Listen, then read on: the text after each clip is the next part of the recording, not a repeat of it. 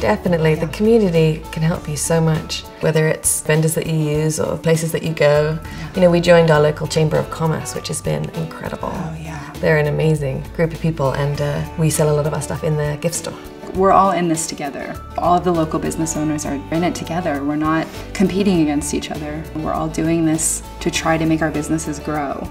So we really look to them for a lot of advice about, you know, what has worked for them.